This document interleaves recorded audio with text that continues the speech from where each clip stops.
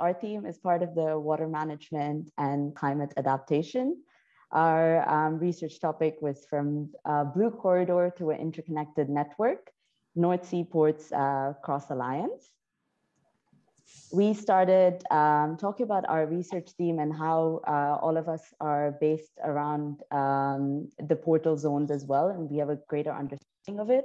And since the portal zones are quite next to the water areas, we thought we'd deep dive into it and look at like the local context. And we fell upon Antwerp, as it is the second largest port in Europe, and it is a circular economy with different strategies. Then we looked at our idea in 3 different scales. So we went from the city scale to the regional scale to the multi-regional scale. The port zones in the Eurodelta region are at most vulnerable positions with the unavoidable existence of climate change and its high flood risks. Yet they are at the best position economically. With water being the common denominator, it's time for a collaborative approach for these zones between the countries in this mega region and propose future strategies. Divided between vertical, the intangible system, and horizontal tangible system, we start at the local scale of Antwerp.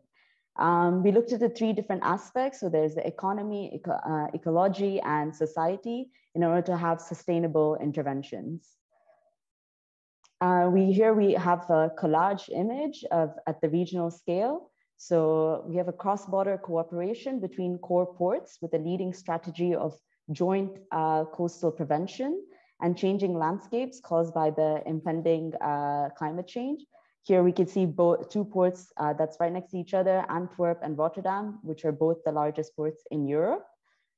So we started looking at our different scales from, so our regional scale goes from these 2 ports and the connectivity between them. In order to upscale and impact, we have to actually first strive from our local scale. It must have worked, and these results must be in a tangible scale. So we move forward according to that. It has to be an intergovernmental and transnational communication between the different ports. And there has to be a ports cross alliance. There's the 2 different strategies, which is between the seaports on the North Sea coastline. And then we move inwards towards the inland waterways. This is the vision of 2050, so transforming the corridor to a network. This is the connection between the seaport zones, and then we move slowly towards the inland waterways. And then Vision 2070 is balancing the network. So through our vertical system, which is the intangible system, we suggest a technological update. We realize that there is there isn't much of a technological advancement in the port industrial zones.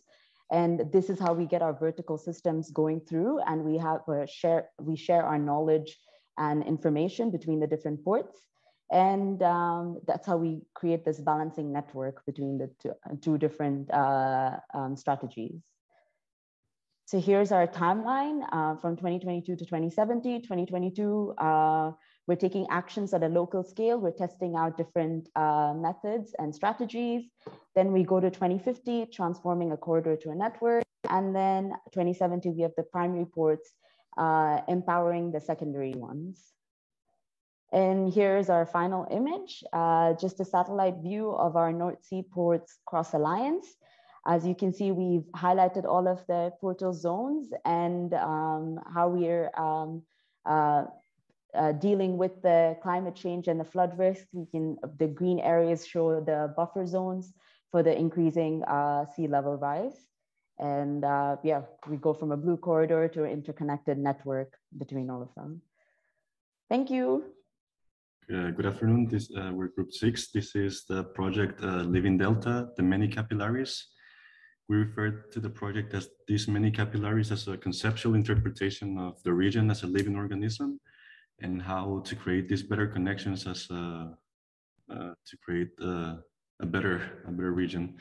So first we focused on questioning what were the problems with the mobility in patterns of the urban growth at the local scale. And then we started to what was the best way to tackle these issues. So the way that we thought about is to create a better and faster way to connect the secondary cities. With secondary cities, we refer to those cities that have the infrastructure but don't have the high-speed rail system to connect with each other. We started focusing on this example of Ghent and Antwerp because there's a slow line that connects 7 different cities in between, but there is no direct high-speed rail in between those cities. So by improving these connections of the secondary cities, we try to prevent the urban sprawl along the railway systems and creating cities that won't depend on cars, and will leave a space for healthier and natural environments in between the spaces. Yeah, so in order to proceed further, first we realized that we need to an interface where we can consolidate the existing data and also combine it with the future proposals. And then we propose an app that is actually an interface where all the modes of transportation are combined. And also this app also combines the ticketing system, a combined ticketing system that can work throughout the Delta, Eurodelta, and one can move from one point to another with extreme ease. In order to further progress, we actually phased down our project, and after the very local Ghent Antwerp phase, we moved to phase 2, where we are connecting primary, secondary cities, and then further to enhance this on the larger scale, we propose the connection to increase the length of this connection to beyond the borders and connect France, Amsterdam, Germany, UK, as well as France together, and make this region really one uni region. And in the image below, we see very strongly how these different modes of transportation combine with each other. So we have existing railways we see in the corner, but we superimpose it with a high-speed rail system that connects between the two major cities with lesser commuting time, and also a smaller commuting system in maybe in form of pods, a pod system that actually connects and forms a web of secondary cities and connect them to primary ones as well. And after achieving this, we try to locate few points where we can have restrict the growth of the city and restrict the urban sprawling of the cities, and hence utilize this opportunity to create public spaces which can be used for biking or recreational activities, hence creating an opportunity for circular economy, as well as having these goals in place that we wanted to have a system where cross-border sharing of resources possible. So yeah, that's the idea we propose as forming one big system of Eurodelta, which is beyond the boundaries and which is living as well as functioning and always growing. Thank you. Yes. Okay. We started talking about thinking about this cross-border movement in different areas of this region. And then we focused on this area, these 3 cities, Maastricht, Aachen, and Liège, because they were so close together and they had this close relationship together. And we started with the movement concept of movement in the border, but then we try to focus mostly on universities and innovation centers in this area, and how they can contribute to a bigger network. And we found some information that Liège University, Maastricht, and Aachen are already connected and have this academic relationship together. But we also thought that, okay, we can strengthen this connection, and we can also involve innovation centers and industry directly to the to university and academic research. So we thought of a platform, a kind of platform that can, universities somehow share what they are doing and their research and their project, and also innovation centers can, can be informed and take a look at them and be involved in it, and they can be in contact directly, and also entrepreneurs and industry. And also we thought that, okay, if we have this platform. So we can have some parts of the campus and university as a public area that all these industries, entrepreneurs, innovation centers, and academic researchers can meet each other and have this direct relation. So somehow we're gonna have this, we're gonna have this connection that is in the whole area and beyond, because everybody and all the entrepreneurs from other parts of the region also can be connected to the to these innovative centers and academic research.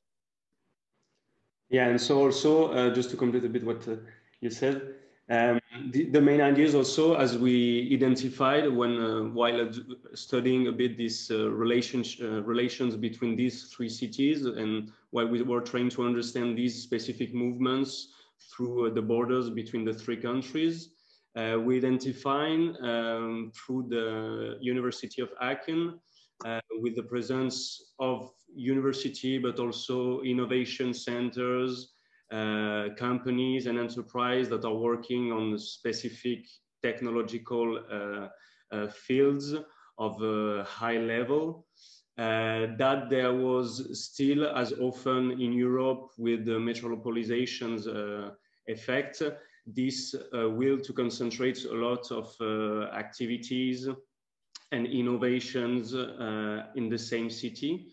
So through these strategies, it was the idea also to propose a diverse vision of a territory.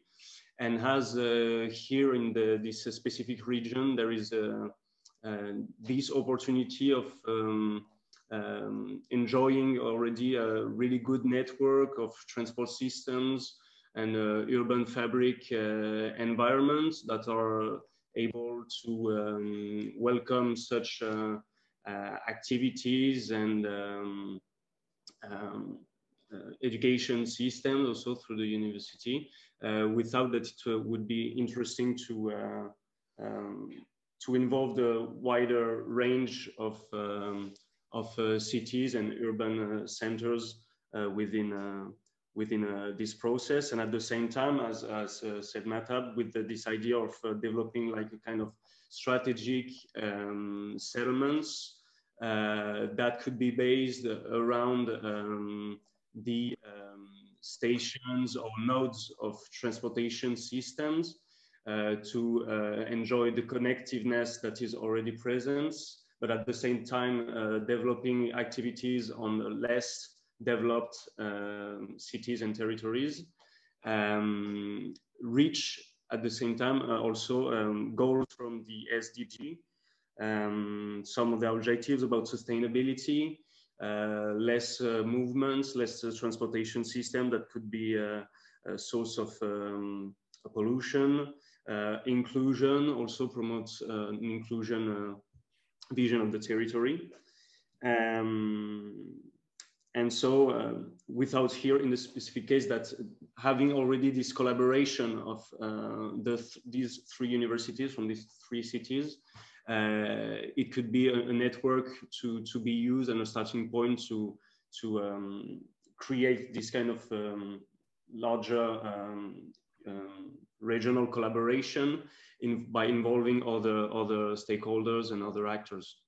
And then with these specific visions, we thought that it could be replicable for other fields. So here we start with universities, so knowledge, but it can be implemented for technologies, innovations, enterprises that are working in technologies, as is the case in Aachen. And we thought that this could be replicable also in other places of this urban region. So I was part of team 2 with Korean Vice, Celine Menov, and Tonka Malekovic, and we suggested a Magic June for the town of Oostende in Belgium, which we'll have a look at in the next slide. Yeah, so Oostende is this town that falls within the Eurodelta, naturally, of course, being in Belgium. It's a low-lying coastal town with a strong tourist industry and history support. It also has history with sea defences, so that will help us in our proposal going forward into the next slide, where we've got a few pictures of the town just to better establish context on the next slide. You can see aspects of it here. It's a low-lying town on the coast. You'll see on our next slide here. As is a real risk of sea level rise. We have two maps on the next slide displaying this. The two hypothetical scenarios where sea level rise to rise by 1 meter and 6 meters, or 6 meters, and while these are extreme outcomes, it does go to illustrate that the threat which the city falls under. So what is our solution to this? Well, that's present in the next slide, which is the establishment of a magic dune, which is effectively a dike which serves multiple purposes. And we propose that this dike would operate as not only purely a flood defense infrastructure, but actually operate as not just an answer to the challenge of water management, but also as an opportunity to achieve these other goals. So we would have the dike serve as a public garage, an elevated bikeway, potentially an elevated motorway, as a multi-modal transfer hub. That would solve a lot of existing problems in the city before even solving the problem of water management. So in coming up with this idea, we drew inspiration from the following images on the next slide here that were suggested to us by Thomas, who supervised us in parts, but also from ourselves. We just really took inspiration from the innovation in their approach to climate defense.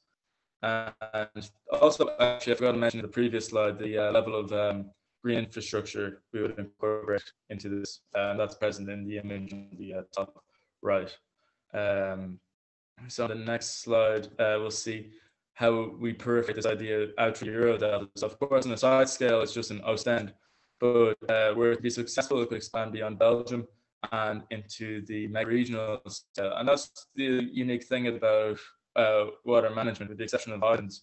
It really is always a transboundary issue. And ultimately, if this idea were to prove a success, we could transplant it into these other locations where ultimately water management will prove a pressing issue. And then next we will discuss the benefits of this. So the benefits that water, that the dike or magic dune, as we've dubbed it, will propose in the next slide here. So yeah, it would save space for housing, but it would also create space for transport. It would save existing land from the threats of sea level rise and extreme weather events, which would be more common with climate change. And it'll be designed with nature in mind. So while the main advantage is greater resilience to flooding in the mega-regional scale, it'll also offer benefits elsewhere, and especially in Ostend, which is quite an old town with low infrastructure.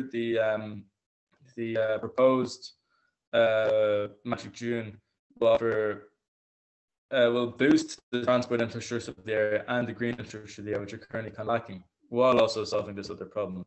And then in the next slide, we discussed the implementation process, who we're involving. So obviously we involved national government and we've been consulting with stakeholders in the area as to how we can tailor this project to best suit them.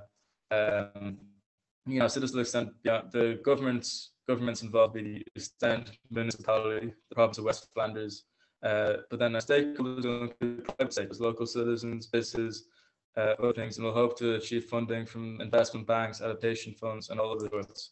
So ultimately, we start to propose and develop the project in this year, were we to do so. And then hopefully construction would start within the next decade and would be completed by the end of it as well. And then you could reflect on the success and weigh up our options with regards to further expansion of the idea and proliferation throughout the region. In our penultimate slide here, before our references, we'll just have a look at a little mock-up of what it could be, and the real core benefits of this project being, mobility, public space, biodiversity, relaxation and leisure after, of course, the inherent protection against the inherent benefit of water management. And then finally, we'll just conclude with our references, which we use and make the presentation on the final slide. Yeah, so that's our presentation. Yeah, so first of all, also thank you for this nice week. I had a lot of input and it was also fun working together. So our project, we called it the mobility of choice. And we wanted to create a dense network, a mega regional network, and a borderless network of different kinds of mobility. And we also focused on the current situation that, for example, if you go nowadays from Cologne to Brussels, you have a very fast train connection, about 1.5 hours, but you're very dependent on that one train. So if you don't, if that train doesn't exist for any reason during that day, your travel extends to around 7 hours. And so we just want to give more options while traveling, and also to kind of scale that down then to different scales, so that we always create also for smaller cities different choices how to get to places. I just need to check a few here. So basically you could describe our concept of these different sketches. We have the current situation here where oftentimes you have to go back and forth between two different cities. So what we want to do there to be more efficient, to connect them in a more logical way, but also connecting them in a way that you always have, as I said, two directions to go. And we did that with the creation of triangles. So we took an example from team sport, from football, where you always need two players to be available at any point to pass to. And that also then enables us to kind of go away from the car mobility, because I think a main point why people choose the car nowadays is the flexibility to go whenever they want. But yeah, we really hope to change that. So for that, we focused on a, as I said, mega regional network. We try to work with the existing lines, but we are also adding some new high-speed railway systems in different areas, also connecting not only the big cities, but including the smaller cities. And then we also focused a lot on the network of, let's say, regional trains, because we saw a huge opportunity in them to really extend them and to really give these options. So when we, of course, do that, we create this borderless network. We also want to unify it under one system. So for the tickets, so we have one ticket, one app. And for that, we want to join, that would also be the first step in our timeline, to join all the different stakeholders, for example, the German railway, the Belgian railway, and the Dutch railway system under one big stakeholder to begin the development. And then, yeah, we further go on by first using what we have, existing train tracks, and then maybe add in the future some more. And maybe to make it more clear, we had this one example. So we took 3 different locations. We took Rotterdam, Wuppertal, and Mol, which is a very small city in Belgium. And just to give you an example how it is now, so the train connection between Mol and Wuppertal would take around 6 hours, and you have to go to Antwerp and Brussels first, into Cologne, and then finally to Wuppertal. While, yeah, of course, it would be more logical to kind of directly go either to Eindhoven or Hasselt, and then further down to Wuppertal. Thank you very much. Okay, so welcome to our project Eurodelta, a grid of uniqueness. So we started with the city of Duren, as you can see here on this small location. Next to Duren, it currently looks like this. So one of those cities is Duren, and next to it you have a really big coal quarry. And so it looks like this, really big. And our idea is to make this coal quarry into a touristic area, because one of the challenges of Duren, the coal quarry is gonna close soon, because it has to close because of sustainable and renewable energy. And because of that, a lot of people are getting unemployed in this area. So we have to, yeah, we want to provide them with like new jobs. So that's why we want to create a touristic area of the location. So we want to create something like this. This is just visualization.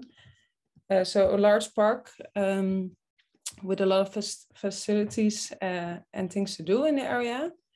And then I'll give the mic to Mosé, and then he can, to Parissa, and she can explain a bit more about this map. Yeah. So Duren is between Köln and Aachen, which is very well connected to these two cities in Germany, and by it is very close to Rhenish mining area, and we predict that by proposing touristic activities and transforming these two mining areas to touristic spots, some changes will happen in Duren. For example, Duren will expand, maybe some services will be needed in Duren. Can expand along the railways, the major railways, especially those spots that are not occupied by forests. There are already some batches of residentials exist. So this light purple defines that our prediction for maybe future housings and everyday living services. And actually, along with the other railway between two coal mining area, we expect that some services for tourists can be developed, such as hotels, restaurants, and other related. Also, we proposing to expanding our existing railways. Part of it already exists, and part of it we expose that can be extended through the coal mining area and serve as a tourist specified railway for tourists to go through these the previous serving mining areas that we are expecting that in the future will be turned to green areas, lakes, and so on. Yeah. And in the next step, maybe we are thinking about how we can connect or upscale this idea. Mosé, can you explain?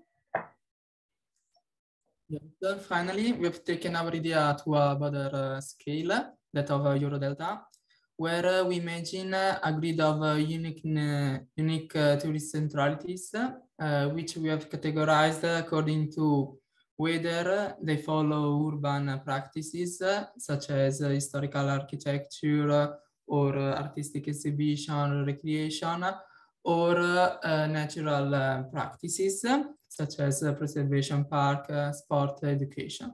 So we have defined systems of centralities with bubbles that exchange among them. And the final result is Eurodelta, a grid of uniqueness. Thank you for attention. Yeah, so this is our concept as final, like a grid of unique places to visit to create a better Delta. Yeah, thank you. Okay, sadly you can't see me though, because it's the same device, and that's technology. But yeah, my group was part of the water management and climate adaptation group, and we concentrated on the future of food production in this group, and agriculture as a main driver for that. So we did a little brainstorm, and we looked at the main drivers of climate change, and 25% of the greenhouse gas emissions come actually from agriculture and land use. And then we looked further into more details, and we found out that the Netherlands use 65% of their land for agriculture. It's staggering numbers in Belgium too. And the water consumption is also really, really high regarding agriculture and production of food. So from there, we did a bit more research. We found this planetary diet that is kind of suggesting a diet for the future that complies with the boundaries of the Earth, how we have it with the resources. So it's on the very right of this graph, you can see that the greenhouse gas emissions, they have to be reduced radically, and most of it is in livestock production. And yeah, from that we went into actually the impact of that diet and how it has what has to change in the future to actually apply it. So it's a lot of colors, but in general the food demand is going up. And we have to deal with the CO2 emissions. We have to deal with agroforestry, so a change of agriculture in the system. We have to deal with the water usage. We have to also think about alternative foods when we are reducing the livestock foods. And of course, all of this can't happen without densification or intensification of agriculture in general. So from there, we jumped into a small scale kind of spatial idea of how this can proceed over time. And it's just an idea sketch of in a timeline where you can see that we are using the mobility corridors to make agriculture even more efficient, freeing up the land that by intensifying agriculture around the mobility, so that we have the possibility on the left and the right to use it otherwise for CO2 capturing or for water purification methods. And you can see it processing over time, growing. And yeah, this is just some references how it could look like. And then this is kind of a bird eye view on this small scale intervention, just showing that the whole process of agriculture should be combined and densified as much as possible. So from growing the plants to processing them to packaging them and sending them. If you put all of that in one place, everything gets more efficient and less emissions will be emitted. We were also thinking about using a lot of the places that we free up for, again, water purification and greenification. And then we went into a bigger scale, thinking about where to apply this. We found this region between the Netherlands and Belgium that is quite heavily stacked with agriculture. So all the white spots you see on this map are actually used for agriculture right now, which is a lot. And from there, we kind of embrace the mobility corridors, as I already mentioned. And you can see that by intensifying agriculture, by rethinking agriculture, we can actually introduce a lot more green that will help with climate adaptation and water management a lot in the future. So this is kind of the upscale that we did. And of course, this can also be thought around the whole Eurodelta. And yeah, it's a kind of a drastic concept, but it just shows, we just want to show that if it's not changed now, in the future, it has to be even more drastic, because yeah, agriculture is one of the, if not the main driver in climate change, and to adapt to climate and to really manage the water efficiently, we have to think about agriculture. We have to bring the stakeholders together on that topic and think about solutions that are future-proof. So yeah, I think that's I try to be very short. I hope I was in time, but that was kind of the presentation. Thank you.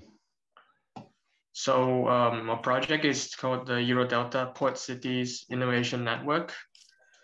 So we're focused on two things. One of them is an intangible network of similar innovative big port cities in the North Sea, including London, Antwerp, Rotterdam, Amsterdam, and Hamburg.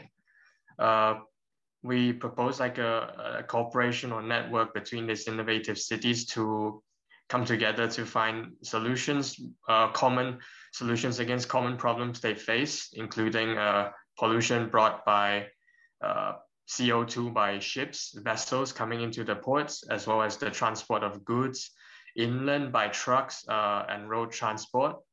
These are all common issues that they face, especially in the three biggest ones, Rotterdam, Hamburg, and Antwerp. The pollution levels are really high. And also to reduce traffic on the roads in these cities as well on a local scale, that would solve some traffic problems. So that is the intangible future long-term plan to establish this network, the exchange of ideas, exchange of knowledge and innovation in the Eurodelta region. And then another more physical and direct intervention we can do is to improve the connection inland from Antwerp and Rotterdam through railways, because part of the pollution caused is also by heavy convoys and trucks moving goods and from these ports into the hinterland of Europe. So we propose some more sustainable and more environmentally friendly railway networks that can move these shipments faster into Central Europe and also Eastern Europe. Choose Antwerp because it's the most inland port in Europe, and a lot of cargo goes through this area, and there's the shorter distance between the port and the hinterland of Europe. We found that there are routes to Germany and then into the rest of Central Europe, but there are problems of bottlenecking and also not very many border points. So we propose, because Antwerp going to Aachen, the closest border, has to pass through Maastricht in the south of the Netherlands.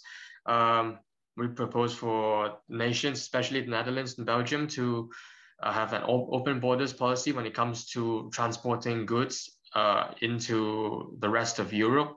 So we can reduce the amount of traffic on the road, and we reduce the need for trucks who produce carbon and also carbon dioxide into the air, and ease the process of passing through borders from the Belgium to the Netherlands and then into Germany. And another route we propose of expanding the borders or reopening new border points is the rail from Rotterdam, the port of Rotterdam, to Duisburg. It's another way of moving goods from the ports to the hinterland of Europe. And then, of course, in the future, through this network of similar cities, similar sizes, similar functions, we hope to hold like conferences or just events, talks where the intellectual members of these cities come together to exchange innovative ideas to, as time passes on, to create more sustainable ways of managing a port, of managing cargo, managing passengers, and movement of goods from around the world into Europe or outside of Europe. So we can depend less on old ships and vessels, and also on managing the traffic on the sea. Because there's another problem with busy ports is that there's a long wait time for barges and ships coming in, and the port does not have the capacity to manage all the containers and all the goods coming into it. So local port authorities in the short term can come up with policies such as equaling the number of containers coming in, and also moving goods out of the port to allow ample spaces and to reduce the wait time for ships, making the movement fluid, and to reduce congestion of the port and of the movement of goods, allowing containers and deliveries to move quicker. And for that is the gist of our proposal. Thank you. Okay, a very good afternoon to everyone, and I want to thank you for giving us this opportunity. It was really great working together. So yeah, so the topic that we are trying to address here is a cross-border platform for urban mining. So before we get into the topic, so cities are the mines of future. So this was said by Jane Jacobs, but cities are also one of the main contributors to environmental pollution, energy consumption, and also primary material demand. And in terms of cities, buildings are an integral part of cities, and they account for more than 1/3 of world's resource consumption.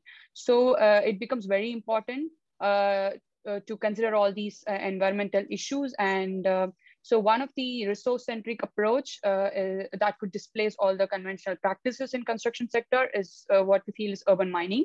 So a little bit about urban mining. So urban mining basically is the process of recovering materials and elements from used buildings or infrastructure or landfills or waste, perceiving them as perceiving the whole building stock as a unified system, and like after a life cycle assessment of these materials, recycling them, upscaling them, and then storing them in material banks, and which can then be used for new projects. So this is like a quick brief about what exactly urban mining is. So what we are trying to do here is basically the concept is to transcend borders. So our idea is to create a circular economy past borders through the concept of urban mining. So after the life cycle assessment that I told before, the recovered material can be upscaled and it can be recycled as a new raw material for new projects. So there are very few cities that right now have urban mining initiatives. So this is a little sketch of showing the concept about how, for example, a country A has a city which already has an urban mining initiative, but then the transport of the mined material from here just inside the country, but then, you know, regulating trade between countries. So this can actually like consume less energy in terms of transportation than within the country too. So these are some of the things that can be considered. And yes. Okay, so then this is just a brief look at how we kind of thought about it. So obviously urban mining as a concept exists already, but then once you see how many urban mining possibilities there are across the Eurodelta region, we started thinking about perhaps doing this cross-border urban mining that could be aided through government structures within the Eurodelta region that incentivize not individuals, rather organizations or institutions to make use of this network.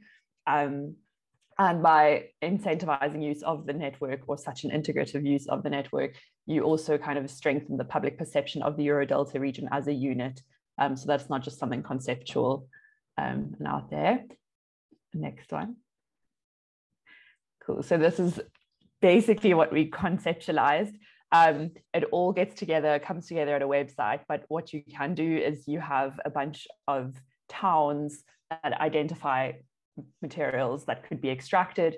So whether it is in the classical sense of using building materials from decommissioned buildings, or maybe decommissioned mines, when we look at places like the Rheinisches Revier, you have those towns that have their materials, they store it in a certain base, and then the base can be a parking lot or a warehouse. And from there, it can be transported to other cities in the Eurodelta region through existing infrastructure as well, because we're not trying to reinvent the wheel. So existing infrastructure such as waterways and railways can then be used to transport this across the region. And the website basically, which is the main thing, acts as a database, an inventory where the cities across the region can upload or document the materials that they have available, and then other cities in the region can see that and then buy it from them. It's like a marketplace for used materials. Next one. So this is basically just a look at what it would be or could be. So we looked specifically in our project at Amsterdam, Brussels, Amsterdam, Leuven, and the Rheinisches Revier. But it could also add Brussels because it's a big city right there. And you could start identifying like key or strategic cities within the region to be part of this. So basically the website is the integrating part, and it acts as an e-commerce, almost like an eBay, as an e-commerce site for used materials. There is one or two kind of shortcomings though, is the Eurodelta covers a large area. So transporting goods will obviously be expensive if you say take it from France to the other side of Germany. So that would need to be clarified. Also the kind of amount or the weight of the freight would need to be clarified. And then advantage would be annual savings stemming from urban mining initiatives. And you can promote the cross-border trade, and you can overcome resource limitation, because Europe is rich in resources, but not necessarily within one specific area. So it's a shared kind of system. And then this is how we thought about it. So we identified Leuven, Rheinisches Revier, and Amsterdam as our key cities. So Rheinisches Revier, for example, is known for the mining, and the decommissioned mines will soon become a problem.